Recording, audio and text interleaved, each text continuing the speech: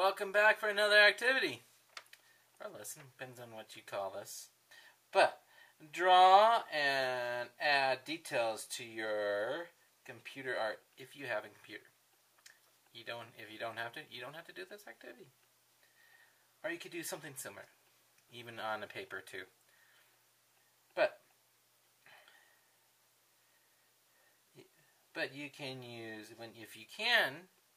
if you have a computer and you could do this, or a phone, if you have a thing. Of course, if you have a tablet, they have drawing things. But if you don't have, this is an optional project here. You could use textpaint.com, MS Paint, Apple Joydoodle, Apple Kindle Do Free. There's so many different types of computer art drawing apps.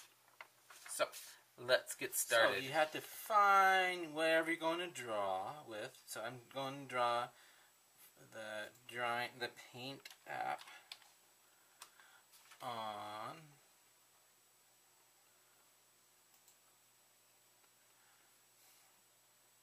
Windows on my computer here. Of course, it's teeny tiny. How is that going to be like that? So I'm going to get bigger so you can see my kind of paper. And of course, this time is to kind of practice in using these materials here.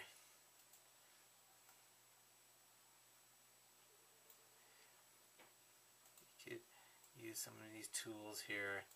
You could overlap. I'm going to here, because even you can have there's drawing things. Even if you actually do have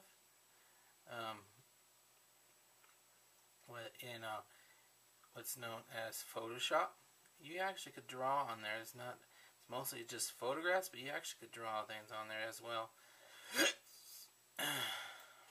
But this one is a very simple thing, and if you have a computer, especially if you have a Windows computer, this is on there. This is actually the first drawing thing that when I was a kid I used. And of course, just like, you know, when you were in kindergarten, if you were with me, I do a lot of things called, scribble art, and this is kind of like that. And so you could just get one of those little things and scribble your picture over here. And of course, then you use the filler thing. Then where I said this thing is up to you. You could be very abstract on I'm doing, or if you want to be more technical, you could try to draw. With a lot of touch screens, especially with the tablets, you could use anything. You could use a stylus or your finger, and you could actually draw it from there.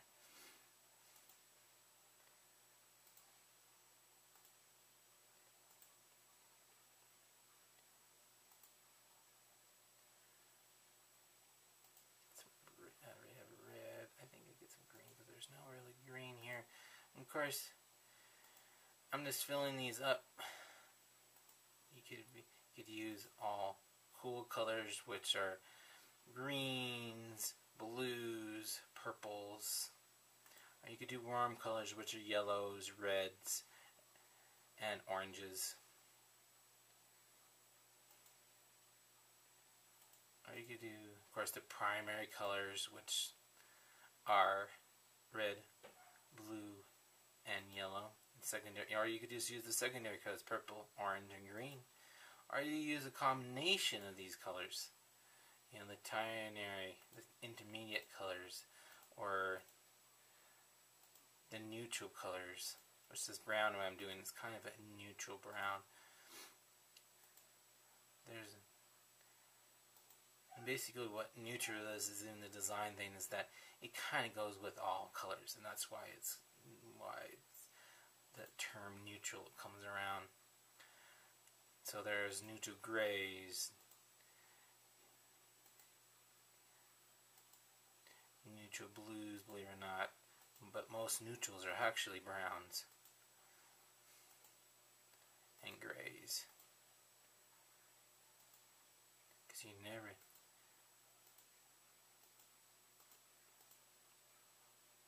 Get some black. Good right there. Some black.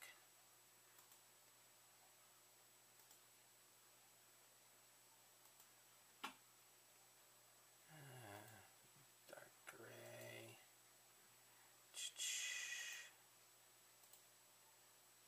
Let's see, we could make it a little smaller. Oh, there it goes.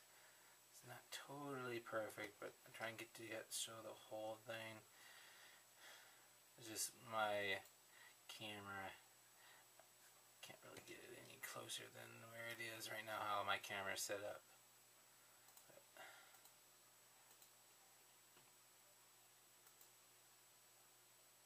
And just filling in where there was left of the colors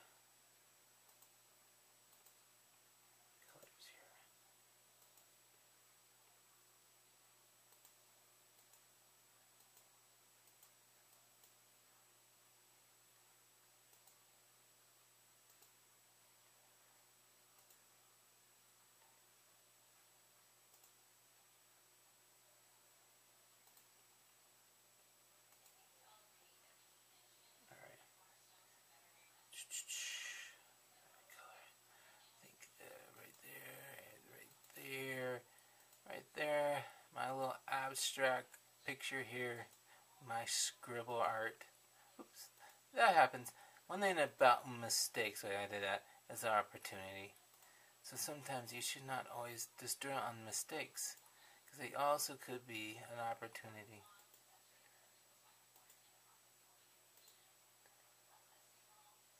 I got every color here. It's this one little spot there. Oop. Actually, sometimes that actually looks better than. And so sometimes, oh, that didn't work out. But then, oh, it truly works out. There it goes. There's like these little teeny tiny ones here.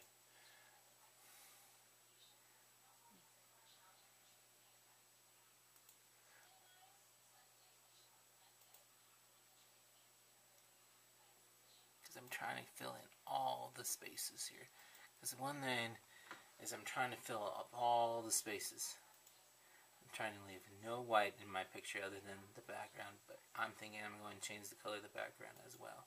And of course, most of these computers have this little screen here. And I said, you just practice on what these things are. And practice all the tools that you have here. I'm thinking I'm going to do this dark green. Alrighty, okay. The background is dark green. Woo, that just popped it out. And sometimes when you do a big color, that pops that color out. A different color. It's contrast. And that's what all this thing. So this is contrasting with this. And so that makes this pop out. And that's why when I'm trying, so when we're doing things, you want to make sure there's this contrast of things. If you want something to pop out, you have to have something that is contrasted to that object.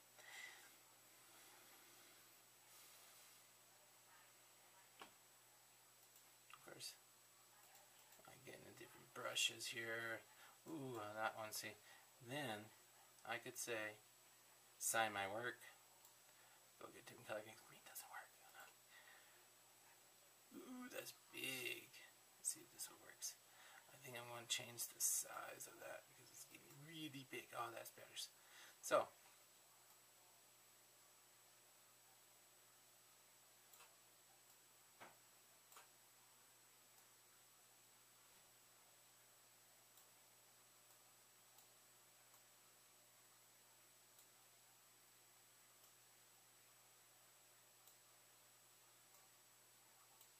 and I said, if you really get practice on this, you could start practice on this thing. You could be more precise, and you could practice. And this is all about all this is practice. Art is just like any sport. You have to practice, get better. And of course, if you start, if you have this ability to draw on your computer, you keep practicing, you will get a lot better at it. And no offense, I'm not used of writing on the computer with my mouse here, so it doesn't look that perfect, but actually it adds to the whole picture. So, have fun. For a recap, you can use any computer device you may have that has a drawing app. But if you don't have a computer, you cannot use a paper or a photograph and draw on it and do the same thing. Hope you had fun doing this project, and I see you next time. Bye.